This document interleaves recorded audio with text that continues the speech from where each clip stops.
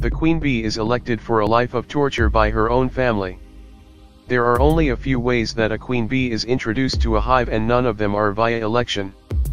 In some instances, an aging queen will leave the hive and several of her daughters will be selected pre-birth as potential candidates for the next generation's royal insect. In other cases, possible potential queens are chosen by a human beekeeper, or worse, the workers themselves, who are often cousins or even sisters of the forming larvae. This is in no way, shape, or form a compliment. The chosen candidate will most likely die prior to reigning over the colony. In the event that she lives, she will be exposed to cruelty within the first couple of days of being born, and the cycle won't end until she dies. She's force-fed into obesity. Have you ever wondered why a queen bee is so much larger than the workers and drones? Well, as it turns out, she isn't just greedily devouring more than her share of the food. Nor is she born genetically different than her peers.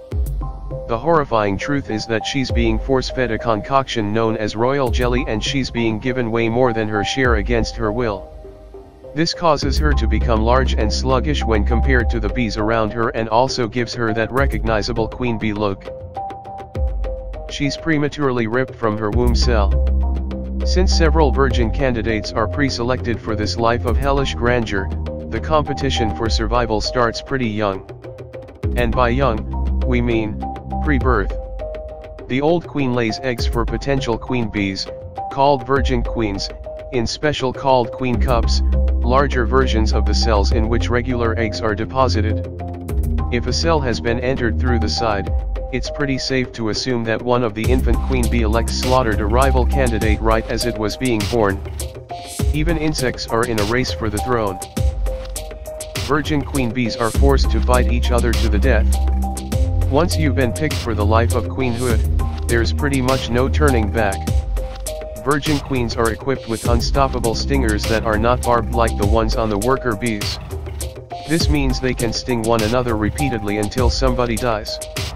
In order to live, virgin bees must travel around the hive, calling each other out and fighting to the death until only one virgin queen remains. Talk about a heavy price for a crown.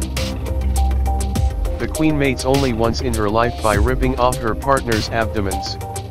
The mating ritual happens suddenly, right after the fights to the death have ceased. In a practice referred to as swarming, several male bees mate with the queen while she's flying through the air. After the two finish their close encounter, the male bee must depart and leave his abdomen behind, and worse, said abdomen remains connected to the queen. By the time her one mating flight is complete, she will have up to 100 million sperm cells stored within her body for use throughout the rest of her life. After one male companion has sown his seed and severed his abdomen, another comes up behind him, ripping the abdomen of her now deceased former partner out of her reproductive organs, inserting his own abdomen and killing himself in the process. The queen spends her life giving birth to 1,500 babies every day. As you might imagine, 100 million sperm cells aren't just going to lay themselves. If things go according to plan, the reigning queen bee will spend the vast majority of her life laying eggs. How many eggs? Well, approximately 1,500 a day is the going rate in a thriving community. However, the operative phrase here is if things go according to plan. If they don't, the situation can get even worse for the queen and the entire colony. Queens can't mate in rainy weather, potentially destroying the hive. Since the mating traditionally takes place mid-flight, and since bees can't fly in rain, a queen bee who reaches mating maturity, a couple days after birth, during rainy weather must resort to laying unfertilized eggs instead. These eggs will hatch into drones but cannot create the worker bees a hive needs. This practice, scientifically known as drone laying, can cripple or even destroy a hive. When a queen isn't welcome, her hive will sentence her to death by bawling. If a beekeeper relocates his queen and the workers view her as a threat rather than an asset, she'll be subject to death by bawling. We all know how scary it is when a swarm of bees relentlessly targets us in lieu of roses, and we've even seen instances where thousands of bees go after a person they felt was a threat to the hive. Now imagine this scenario happening to you if you were a bee. Imagine looking up at not hundreds, but tens of thousands of angry bees, swarming around you all at once, all of them set on killing you. In death by balling, all the bees in the hive gang up on one queen. The close-knit cluster they form around her raises her body temperature to the point where she overheats and dies. This is described as a real hassle for beekeepers. It's also another horrifying aspect of a queen bee's life. When a beekeeper wants to force out a queen, he hacks off her legs.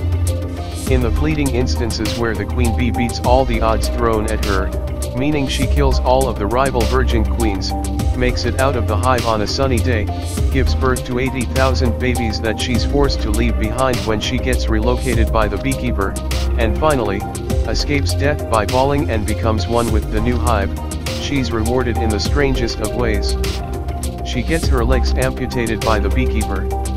When queen bees become too old or frail to continue in their role, their hives will begin the process for instating a new queen in a procedure known as the procedure.